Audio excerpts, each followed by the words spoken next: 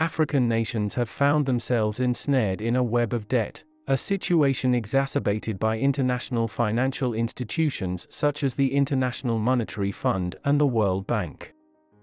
Since African nations endured a history of colonization and exploitation, they continue to face the challenge of managing their debts.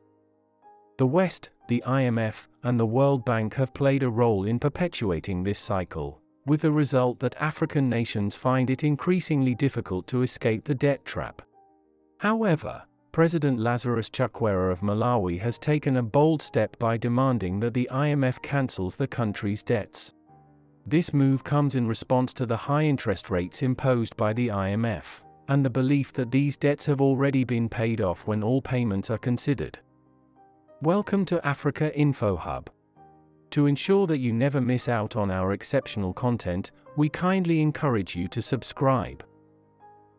During his address at the United Nations General Assembly, Chakwera did not merely request debt cancellation. He issued an ultimatum to Western nations, warning them that Malawi may resort to alternative actions if its demands are not met. But what does he mean by this, and what exactly is President Chakwera planning to do? Let's delve deeper into this complex issue to better understand the situation. President Chakwera's call for debt cancellation is a resolute cry for help. He highlights the injustice of African nations paying off their debts while their citizens suffer in poverty. He likens this situation to allowing major financiers of the IMF to profit at the expense of basic necessities for Africans, such as food, clean water, and homes. The burden of debt faced by least developed countries, including Malawi, has become a significant impediment to their economic progress. Rather than aiding these nations, loans often ensure that developing countries remain trapped in cycles of debt. To repay existing loans, these nations often resort to acquiring further loans, initiating an unending debt spiral. Chakwera bolstered his demand by emphasizing the United Nations goal of eradicating poverty by 2030. However, he argued that this ambitious goal would remain unattainable if African nations were continually burdened with debt. He urged developed countries to recognize that the solution lies in canceling the debts imposed on developing nations. Chakwera's plea for concrete action on the debt issue stems from the fact that Malawi, like many least developed countries, is grappling with an unsustainable debt burden. The government's call for debt cancellation is steadfast and unwavering, a plea on behalf of all least developed countries. Chakwera's address also highlighted the limited progress made by the United Nations community in recent years. This slow progress is attributed to various challenges, including the ongoing COVID-19 pandemic, natural disasters, and conflicts in regions such as Ukraine. These formidable challenges underscore the urgent need to alleviate the debt burdens carried by developing countries. Malawi, in particular, is grappling with the consequences of its high debt commitments, including those to the IMF. These obligations have hindered the nation's economic advancement over the years.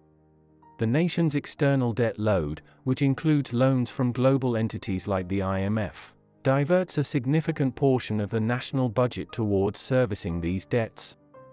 Funds that could otherwise be allocated to essential sectors such as healthcare, education, infrastructure development, and poverty alleviation are channeled into debt servicing.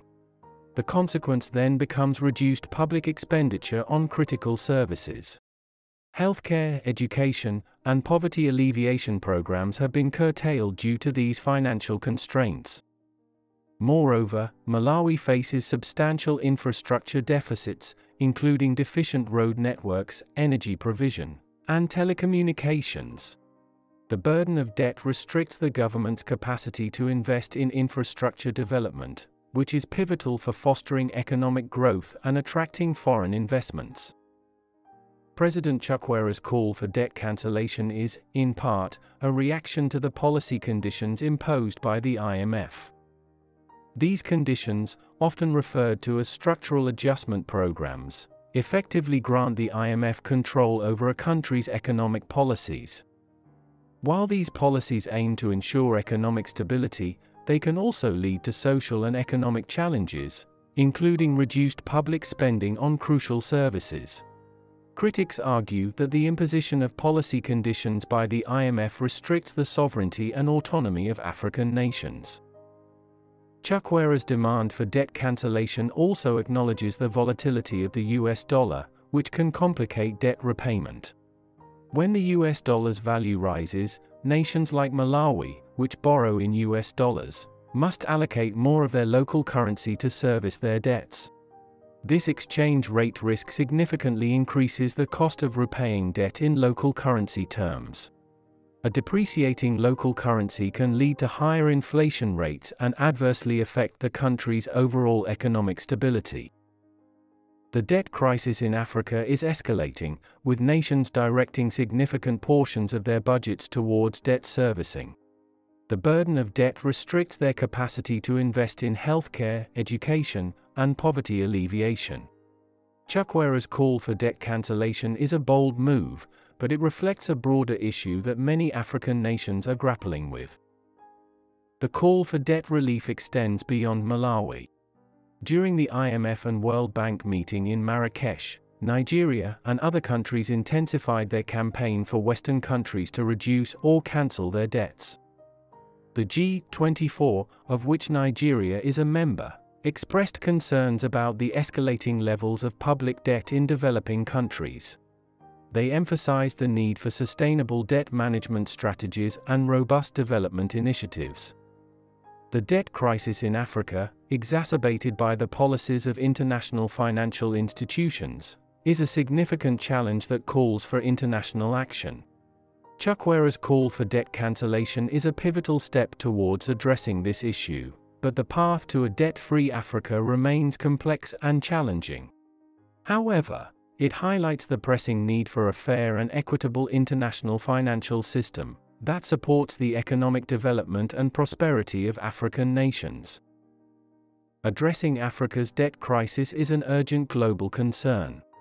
The call for debt relief, exemplified by President Chakwera's demand for debt cancellation, sheds light on the challenges faced by African nations. It is a call for fairness, equity, and economic freedom.